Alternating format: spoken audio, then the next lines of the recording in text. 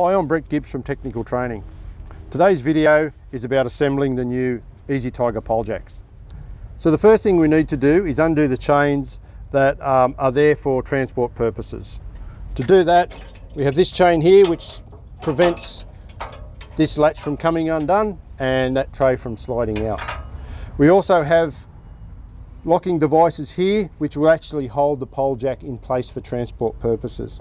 We undo those, get them out the way. We also have a safety chain up the top here for the pole jack.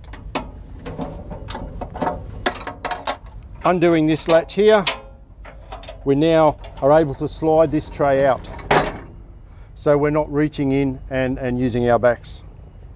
So first thing we need to do, on the other side of the truck you'll find the ground plate. The ground plate is the part that sits on the ground and your pole fits in there, which now your pole jack is going to sit onto that. Then what we need to do, slide the tray out so we're not using our back to bend over and lift the base plate out for the pole jack.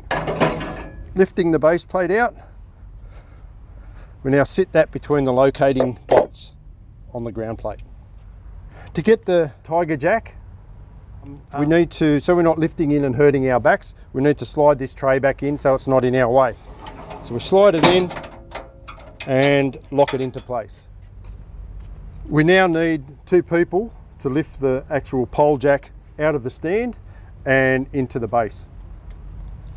To do that, lean in, slide it forward, right? Yep.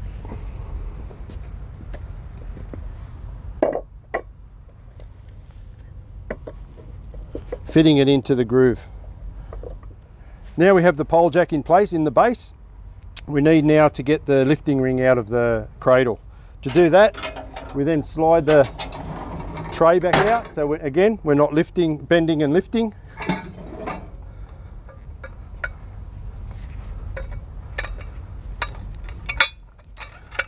The spikes go towards the pole.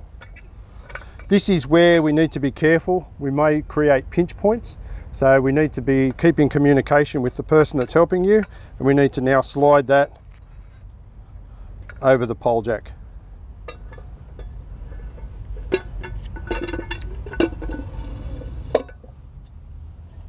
Once we have that set up, we have our chains.